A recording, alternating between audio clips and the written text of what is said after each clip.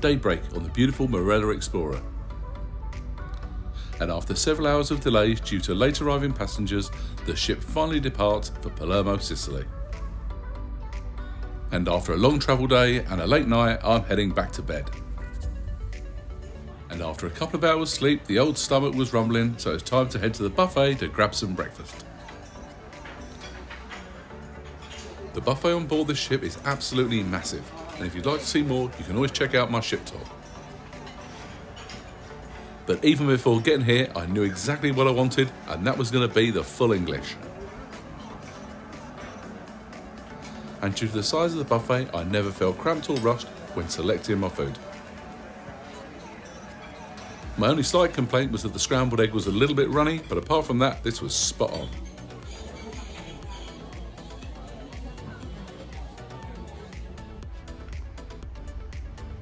And I will say that sea days are actually my favourite days on any cruise.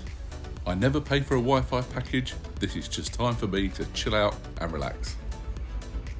And as I had a balcony for a change, and the weather was really good, I did absolutely nothing this morning. And it was just so nice, especially for somebody who's chronically online. Another big part of cruising, and especially on sea days, is the eating. So I headed down to latitude 53, which is the main dining room on board the ship, for a spot of lunch. And for those with dietary requirements, the menu had a good choice of vegan, vegetarian and gluten-free options. I went for the chicken and rice soup for starters, which was a new one on me, but it was very tasty.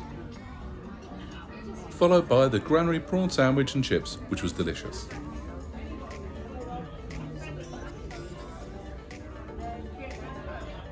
And then I had the warm peach tart with ice cream for dessert. I really do appreciate the main dining room lunch on sea days.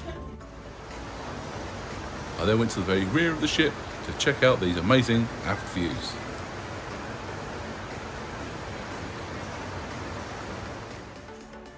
I then headed inside to the Squid and Anchor for an afternoon of quizzes and bingo.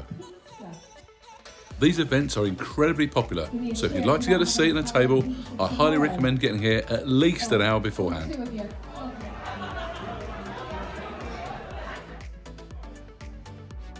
Four and 2, it's 42. 4 and 9, 49. Unfortunately, we didn't win either contest. And by this time I was starting to get a little bit peckish again, so I decided to go to Vista, which is the onboard complimentary Italian restaurant. And if you're thinking that this restaurant looks familiar, Vista is actually part of the latitude 53 main dining room. The choice on the menu was fantastic, and I'll be honest, there were several dishes that I wanted to try. And it was also vegan, vegetarian and gluten-free options. And of course there was a wide selection of Italian wines and wines from around the world.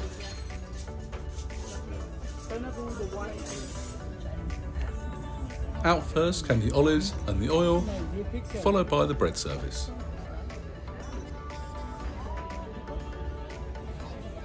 We tried a couple of the starters. This is the melon and parma ham. And this is the pork and beef meatballs, which came in a delicious white wine sauce. And just because Marella is an all-inclusive cruise line, it doesn't mean that they don't have options if you'd like to pay just that little bit extra. And one of those items just happens to be here in the Vista restaurant, which is their famous pappardelle carbonara, which is the pasta, eggs, bacon and cream tossed in a Parmigiano Reggiano wheel.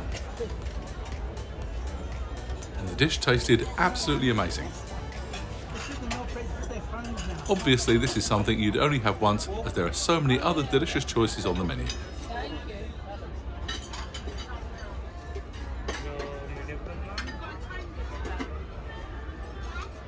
And another great choice is the sirloin steak, which comes in a rosemary, garlic and olive oil marinade.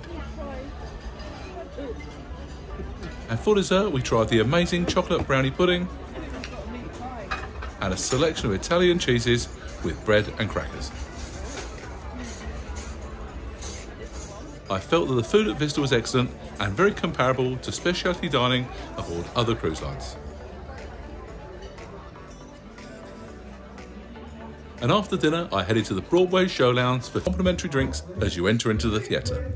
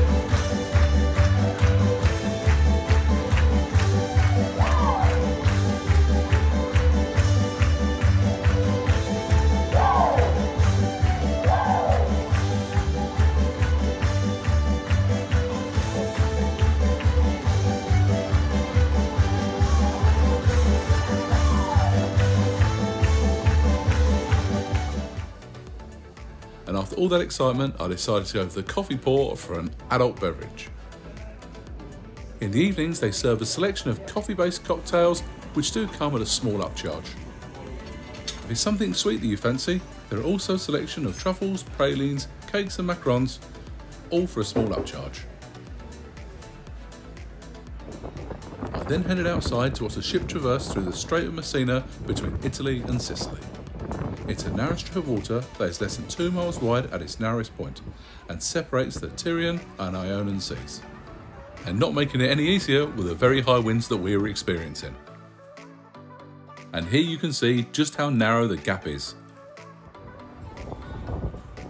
And due to the element of risk, a local pilot is brought on board each ship to help guide it through the narrow strait. With rocks on one side and strong currents on the other, it led Greek poet Homer to describe the choice Odysseus was advised to take, which was the rocks as to lose a few sailors instead of the whole ship in the whirlpool, which became the proverb to take the lesser of two evils, which is just a little something for all you Greek mythology fans.